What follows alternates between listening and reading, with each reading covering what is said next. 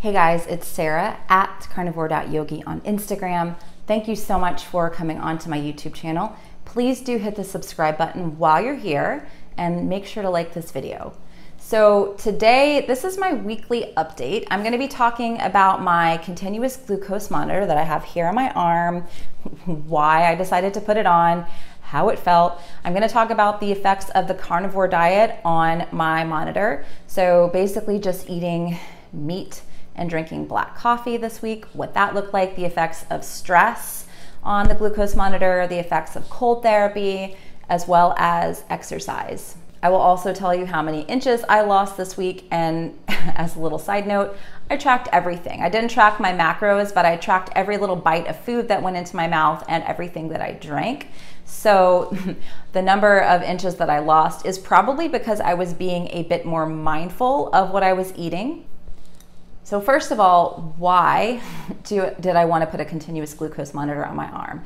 So I've been carnivore for almost a year now, so mostly eating from, well, actually only eating from the animal kingdom, and I wanted to see how that looked on my blood glucose. I have a history of hypoglycemia where I would get nervous and shaky and real irritable, hangry was like my term, after just like a couple of hours, or I couldn't go longer than 3 hours without eating. This is before I did the carnivore diet.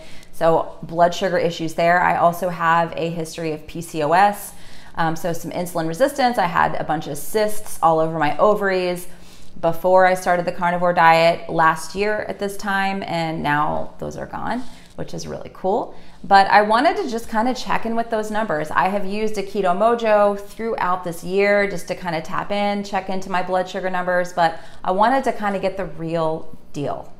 So I have been wearing this monitor for 1 week and 1 day, and applying it was extremely easy. It was kind of more of like a mental thing than anything. I watched some different YouTube videos and basically said, all right, I'm gonna do this. I put on some gloves, I washed my hands, put on some gloves. I did an alcohol swab back here behind my arm and basically just popped it on. It felt like a little teeny sting, if that. I mean, it was totally painless to put on. Then I put a bandage on top of it. The bandage is holding up really well. I've been showering and working out, exercising, all of those things. It's been holding up really well. I really don't even notice it's there 99% of the time. So the monitor that I use and the app that I'm going to be showing you guys, I will drop that down in the show notes or the description of this video in case you want to check that out. I also have a discount code if you want to get a little bit of money off of yours, if it's something you want to try. So I'll jump into first inches lost this week.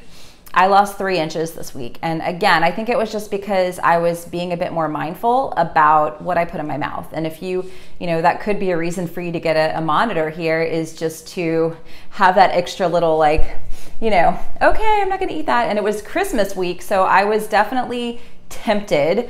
We had a Christmas party at my mom's house on Monday, and on Tuesday was Christmas Eve. I had to teach a yoga class where we had a bunch of cookies and stuff after the class, and then Wednesday was Christmas. There were desserts and things galore everywhere I went. So I was absolutely tempted all week, and I think having this monitor helped. And also I made the commitment to stay 100% carnivore up until January 1st by doing the 75 hard challenge with Nutrition with Judy. So all that played into me just saying, nope, I'm gonna stick to my meat and water only diet, and I felt really good doing it. So staying carnivore during the holidays, definitely not easy. You have to deal with your emotions, and you have a lot of stress triggers, and your body remembers kind of gorging yourself, so you're fighting all of that.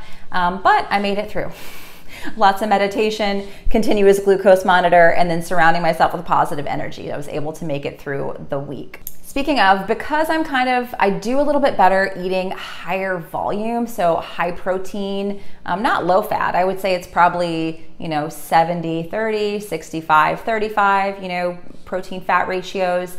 I did eat probably closer to 200 grams of protein, 150 to 200 grams of protein per day. So when you eat that high protein amount, your level of ketosis is gonna be a bit lower unless you're doing a ton of fasting, which I really don't do anything other than what comes naturally to me. So I guess you could technically say I intermittent fast and stick in about an 8-hour eating window, but I don't force fasting. I don't do long fasting. So your level of ketosis is going to be a little bit lower if you're doing a high protein ratio.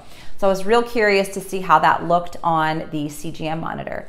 So essentially, I'll show you guys the app. You have the monitor on your arm, and then it is constantly hooking up via Bluetooth to your phone and putting that data in. You can record everything from eating times to when you drink something, all of that. And it's interesting to see how those numbers look throughout the day. Every morning when I woke up, my numbers were in the high 90s, 90, and I found that when I was testing my finger with the Keto Mojo over the summer, that was pretty on point with a high protein day. When I did a higher fat day, those numbers were a bit lower. I'm gonna attempt to do a high fat week this week. So far that hasn't worked out so well. I will tell you guys more about that in a minute.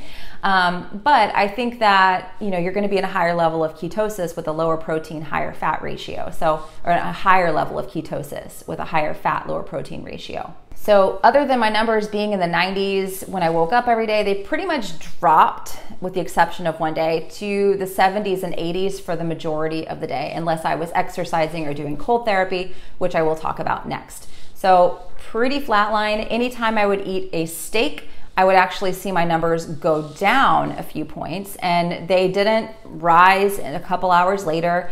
They pretty much stayed in the 70s and 80s range anytime I would eat a steak. Chicken, most of the time, same thing, except for one night I did have a ton of chicken wings, probably a little too many. I saw my numbers go up about 20 points after those chicken wings. So, you know, protein, the gluconeogenesis, it's a real thing, but I don't think it's as, you know, severe, if that's the right word, as a lot of people make it out to be, because my numbers really never went above the 90s eating a very high protein meal. So effects of cold showers. I did a 5-minute long cold shower every morning. I am playing around with cold therapy. I do plan on doing a video in the future all about cold therapy, but every time I took a cold shower, my numbers would go down about 5 points. Cold therapy using my cold vest. So I'll put a little picture of my cold vest up here. I love this thing. It absolutely speeds up your metabolism. I think it has helped to spot reduce my waist, and it helps produce brown fat. I'll put a link in that below in the description. But wearing that cold vest for an hour dropped my numbers about 15 points. So yeah, it does have an effect on your body to do that cold therapy in that kind of a fashion. Walking outside after a meal would drop my numbers about 10 points. And again, my numbers didn't go up after meals. Mostly they just would go down a couple points or stay right at the same place. But a walk outside would drop the numbers by about 10 points. Zone 2 cardio would drop it at 10 or 12 points. So doing like the elliptical, getting your heart rate in a specific zone. Again, 10 or 12 point drop. I did do a couple of weight training sessions. They're not super high intensity weight training, so numbers didn't move a ton until the very end of my workout, where I kind of did some kettlebell repetitions. So I do a minute of kettlebells and then some planks, and then a minute of kettlebells and some planks. So you can see like a little tiny spike when I was doing that. So my body was producing more glucose to get me through the kettlebell swings, but then it dropped after that workout. Meditation. So I meditate every day, twice a day. I know, but it helps me tremendously. Meditation didn't really do anything to those numbers. I was thinking that it would drop it, but it actually did pretty much nothing to my numbers. Again, every day I woke up with my numbers probably in the 90s, high 90s. When I would have a little bit of black coffee, every single time my numbers would go down. So I didn't put anything in my coffee, but my numbers did go down with the black coffee. So effects of stress and then just kind of not feeling well on my numbers. So Christmas Eve, I'll show those numbers, was a little bit of a stressful day for me. I was in between like a lot of family events. I had to teach a class that morning I was nervous about because it's a special event. So my numbers were kind of all over the place and a little bit higher on Christmas Eve day. But then Christmas Day was kind of more of a low stress day. You can see everything just dropped back to more of that normal range. Now I did a high fat day on Saturday. So I was like, okay, I'm going to start doing the high fat. I made a mistake and I drank the broth. So I had some beef short ribs and I drank the broth that the beef short ribs were cooked in without skimming out the fat. So it was very fattening bone broth or short rib broth. And my body, when I have super high fat, like I just can't drink fat. Like I could drink a butter coffee, I could drink MCT oil, but that amount of fat was too much for me. I felt okay afterwards, but then I got really nauseous all night. And this has happened to me before when I've pushed my fat a little too high, I just get really nauseous. So I woke up yesterday on Sunday and my numbers were really high. And usually they drop off after that first cup of coffee, but this time they did not drop off until about 1 o'clock. I wasn't hungry, I was still nauseous, didn't feel well. I had a cup of coffee and some bacon around 1 o'clock and the numbers finally went back into the normal range. As soon as those numbers went down, the nausea went away. And it could have been the placebo effect, I don't really know, but I do think that there was a correlation. Again, I'm not a scientist, I'm not a nutritionist or an expert or a doctor, any of that. So I'm basically just telling you guys my experience on this. I don't know a ton of science about all this stuff, but I do know enough to kind of just want to monitor my own health. So that's why I did this. And again, next week I'm gonna try to experiment, like starting today, today's Monday, with a higher fat day.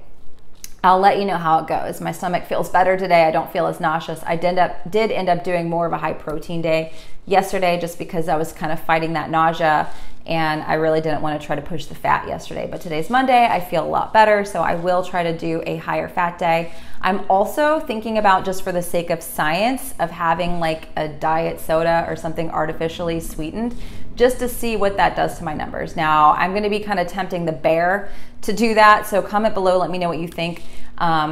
You know, it's something I might try this week just to see what those numbers do. But just with any sweeteners, if you're still having sugar cravings on carnivore, that's probably why, if you're having sweeteners. So I typically stay away from those sweeteners and they can be very addictive for me. So if I do this, I'm gonna have to be super accountable of like, hey, I'm having a diet soda today, but tomorrow I'm not getting one, and the next day and the next day. So I have to be very careful with that. But that is really what I have. I am totally open to feedback. What else would you guys like to know? I'll be doing another update video next week on Monday to tell you how this glucose experiment is going, how my carnivore experiment is going. I'm still eating just meat. I'm not eating any eggs. I'm not eating any butter. I'm thinking about going all beef for World Carnivore Month and possibly dropping coffee. That's been a hot topic. Oh Lord, some hot topics on this page. Coffee and dairy, good Lord. If you want to bring out the people, talk about coffee and talk about dairy. Two very highly addictive substances, by the way. So anyway, I think that's it today. I'm kind of starting to ramble at this point, but I try to do a weekly update on this page. This is my weekly update. I was going to post Friday, but I didn't like the video I recorded on Friday, so that's what it is today. Feel free to interact with me in the comments. I'm also on Instagram. That's kind of where I hang out a bit more, but I hope this was helpful. And again, please feel free to comment, leave feedback below, subscribe, and share this video. Have a really awesome day.